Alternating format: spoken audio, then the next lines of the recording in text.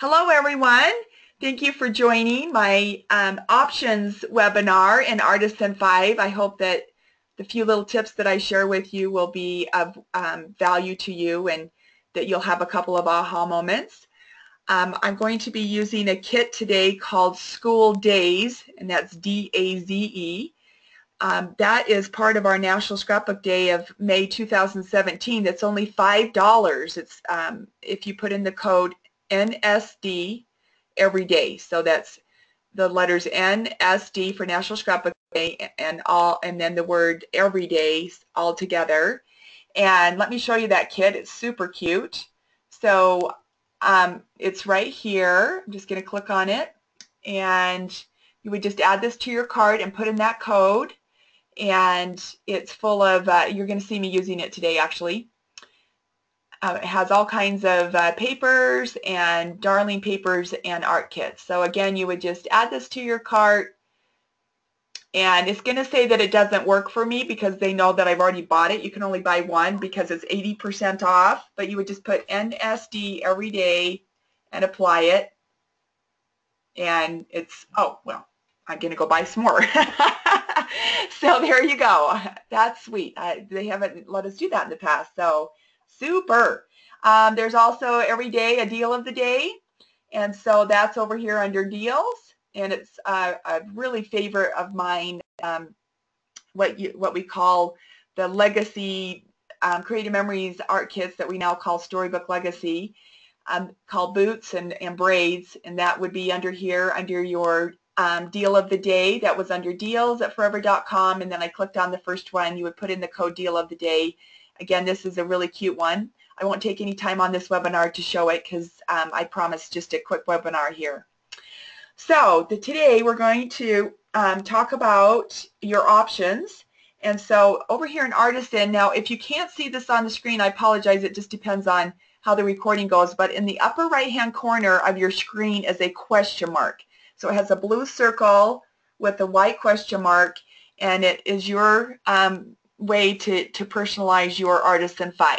So I'm going to click that right now, and then I'm going to go into options. Again, if you can't see that, I apologize, but you should see everything from here on out. All right, we're just going to go straight down these.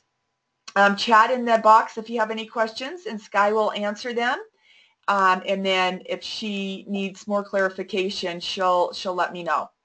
Okay, so general is first here, and I just need to turn off this 1 second here. My cell phone's going to be making noises, so I just turned that off. Okay, general.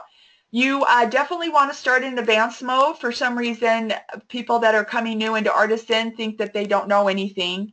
It doesn't matter if you do or don't know Artisan. You want to be in advanced mode so that all the options of Artisan are available to you. Do not be in basic mode. It's of the devil, and that's my personal opinion, of course. So start in advanced mode, and make sure it's not asking you every time. Just set that. It'll just automatically, these are automatic settings here. Magnify recent project selection. That's what you guys are used to on your welcome screen. Obviously, you want to use the online help. This would be a personal option here if you want to use metric units.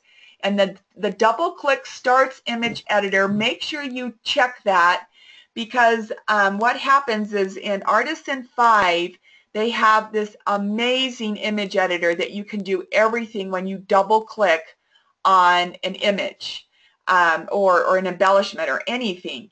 So if you don't have this set, it will automatically go into image editor every single time you go to move something, or you accidentally double click, click on it and you didn't realize it.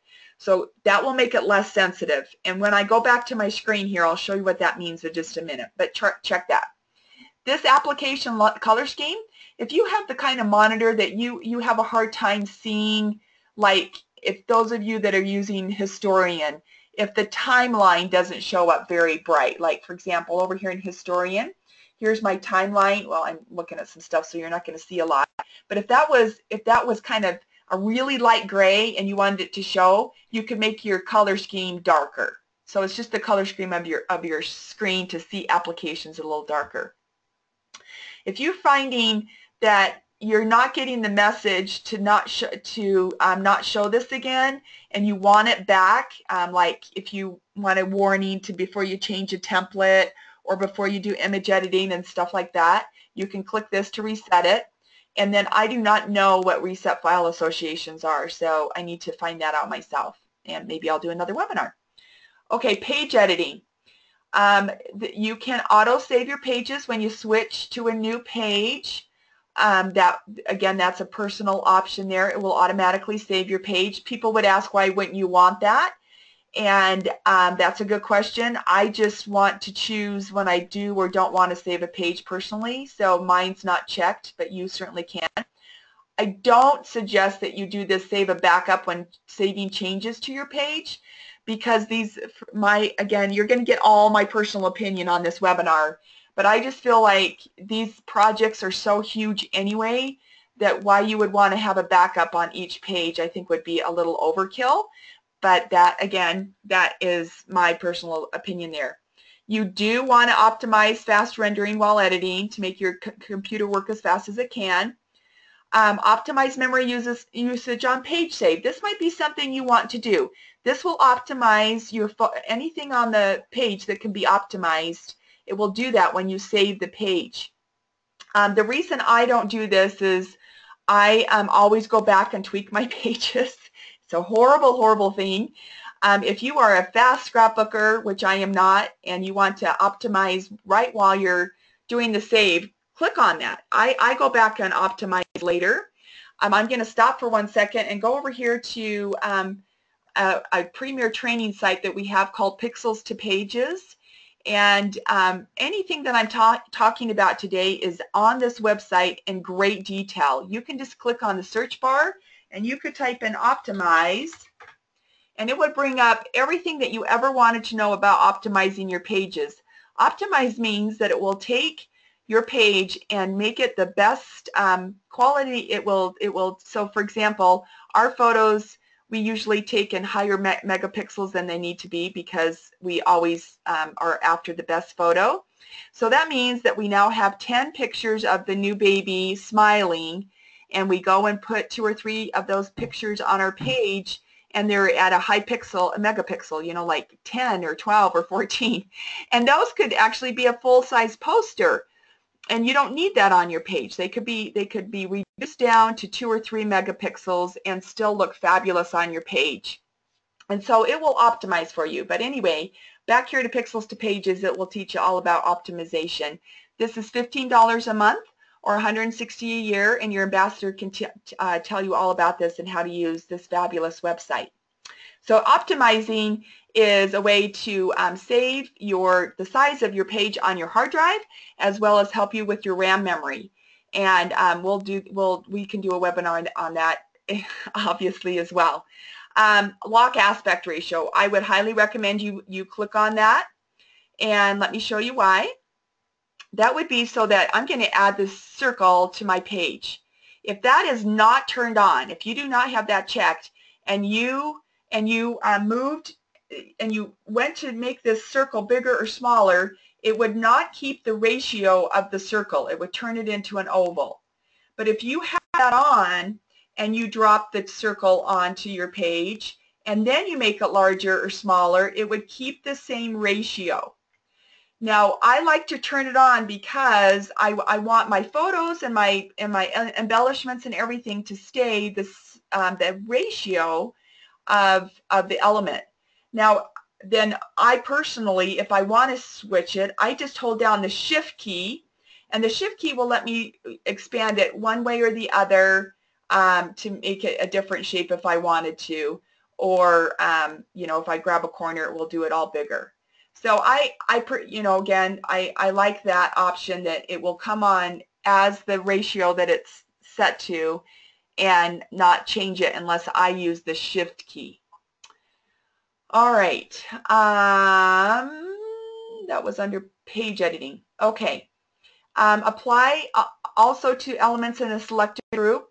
This is your tools and things that you can apply and select and apply I'll show you this in just a second. Okay, text style. This is where you set up your default text. This is mine, Arial 14. I like it up at the top of the text box, left justified. You could set it to be bold, all of these different things. You could reset it to the system. So, but this is your default text box when you make a box. This is not the preset text boxes that might already be on a pre-designed page. Spell checking. This is the settings for when it's looking for your spelling. I'll let you read these yourself. Here's your own user dictionary. So if you click on this, these are the words that I've added to my dictionary so that it doesn't come up with misspelled words. And I'm going to show you how to add that in just one second because I'm going to go to warning levels and then I'll come back to here. So this is, again, how I like my warning levels. I like them to be hid on the page itself so I don't get any yellow triangles on the page itself. But it does put the yellow triangles here, which I'll demonstrate in just a minute. I do like to show all warnings in my Elements panel on the left-hand side here. And when I go to order the project, I want it to only show me critical warnings during the preview, but right before I order. So let me show you what this looks like. So if I clicked on this text box here, and I'm going to write my niece's name there, and I'm going to put in Bailey. Okay, now because I have a word that it doesn't recognize, I've now got a triangle over here in my Elements bar. It's not showing on the screen because I said I didn't want it to show on the screen. Now, if I wanted to add Bailey to my dictionary, I would right-click and I would add this to my dictionary so that it would no longer come up and give me a misspelled word. So I'm going to add that to my dictionary. Now, anytime I put in Bailey, that spelling, I won't get a misspelled word. In the other one, it was asking about applying elements, and what that one is about. Again, I could do a webinar on every single option. But this one is where you go in and you sample something. So I'm going to sample the text style. If I went over to another page, I could right-click and apply that same text style, and that's what that was referring to, is what you want that to look like. Again, just go play. You can't hurt anything. So that's the advantage that our children have over us, is they just have no fear. They just go play, and we feel like we're going to bust something. So go play with these, and you can't really hurt too much. Okay, so that's the warning levels. The project is, remember the tool options. And so that one is, if you set up previously you had set up a text shape with a certain style and stroke and color, it would remember those different things in your tools. That's not a very good explanation. Again, play with some of these. How many pages do you want to be kept in your recycle bin? And then if this project list right here gets a little overwhelming, right down here, you could clear that off and start over again.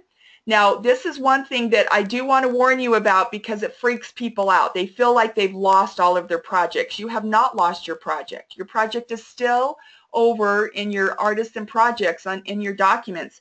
This is just a shortcut to them. So I will, watch, I'm going to do it. I'm going to go here and I'm going to go to options, and that was under projects. I'm going to clear the project list. So are all my projects gone? No, they're not gone at all. I would just go in to open an existing project. I go over to projects. I would go over to my Artisan projects, and there they would all be, and you don't have to stress out. Okay? So that will clear that. It does not, again, does not clear the project itself.